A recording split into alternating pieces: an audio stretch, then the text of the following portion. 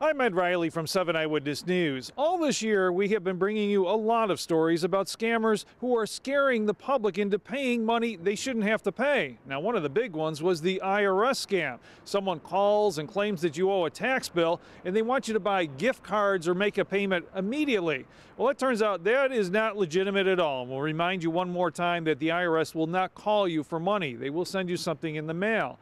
But now there's another scam that's going around. The National Grid and police are trying to warn everyone about it. This one is targeting businesses. Someone calls and claims that they're going to send a representative over to shut off the electricity if the business does not make an immediate payment with a credit card or gift card.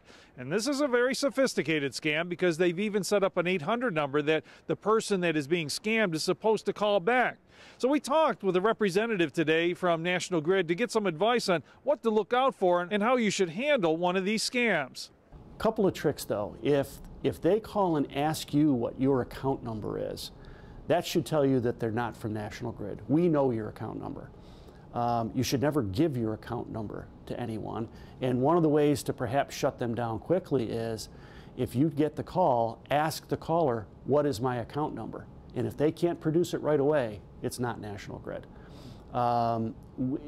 They often ask for what would be sort of peculiar payment arrangements, using prepaid debit cards, that sort of thing. We don't accept payments that way. We will accept payments over the phone, but we will do that as part of the call that's made, not a call back sort of thing. And finally, if you're completely unsure, just simply hang up and call National Grid. And we can tell you what your status is with your bill, and we can confirm whether or not any of our people have called you seeking payment. That's quite simply the fastest way to do it, is hang up the phone and call our 800 number, 1-800-NIAGARA, and explain the situation, and our reps can help the caller from there.